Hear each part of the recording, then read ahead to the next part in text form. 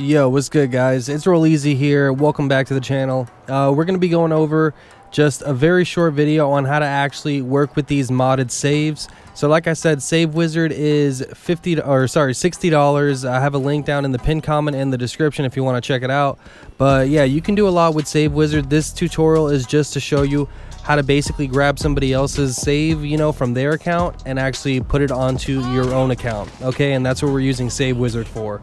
So I'm gonna go over everything here, how to transfer the saves onto a USB. So you need a Save Wizard, you need a USB and a PC basically to do this. Okay, and obviously a PS4. All right, we can only modify saves on PS4 at the moment, but here we go. So this is what you need to do first. Go ahead and plug a USB drive into your PS4, and you want to go to the settings and go to Application Save Data Management. All right, so go to the saves that you have on the system storage, copy that to a USB. You're going to click that option, GTA, and you see I have all these saves right here. You need to grab one of these saves first. So just pick any one of these saves, go ahead and check mark it, copy it, and it's going to copy over to your USB. Okay, so there you go. Now you've done the first part. You have a USB with just a regular save from your GTA game. Okay, so now what you need to do is go ahead and go to your PC and download one of the modded files, or all of them if you want to, but this is how you go ahead and you work with just one modded save. All right, so right here I plugged in my USB. This is the save that we just transferred from PS4. Okay, so it's just chilling there right on the USB. Make sure you plug your USB into the computer. Now I'm going to go ahead and launch Save Wizard. All right, so before I launch Save Wizard though, I'm just going to go ahead and get to the first part of the menu right here. I'm going to show you their website down here, but as you can see, it's detecting my save. All right, that's the one I have on the USB. It just detected it. So now we are showing you just the Save Wizard page. You guys have to make the decision.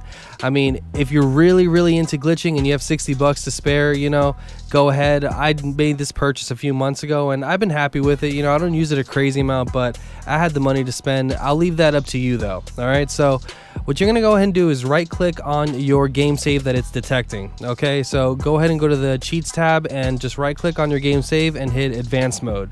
Now what it's going to do now is open up, using their servers, it's going to just open up that game save so that you can actually modify different things in it. You can actually write code if you know how to do that. But we're not doing any of that. It's not crazy complicated whatsoever. You're going to see right here what happens. So give it a few seconds. Sometimes it takes a little while. But yeah, so as you can see, it even says the Merryweather heist right there under data. So click on import file right there at the top right, and now just pick one of those modded saves that we got right there. So just double click it.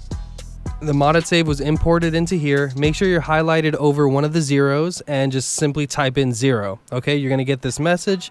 Just click X on that message and go ahead and hit apply and hit yes. All right, so now it's gonna take time, but basically what we're doing right now is we are saving the modded save that we got from the file, and we're actually overwriting our own regular save. Okay, so that is the way this is one of the ways to re-sign saves. There is another way I've done before, but this is the way I did it here, so I just wanted to show you this method. So once this progress bar has gone all the way, this save will be fully good to go. Okay, so as you can see, modification successful. We're good. You can close out of Save Wizard now, and you can go ahead and eject your USB and get ready to put your USB into your PS4 now.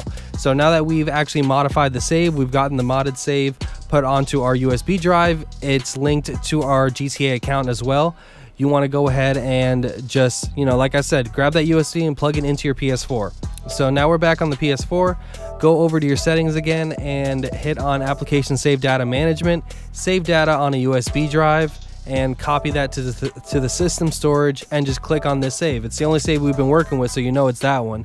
And just hit yes. It's going to overwrite the save that you already have on the console, and there we go. Now you can open up GTA, and when you open up, go to load game and load up that game save. It's not going to load that one up originally unless that's your autosave.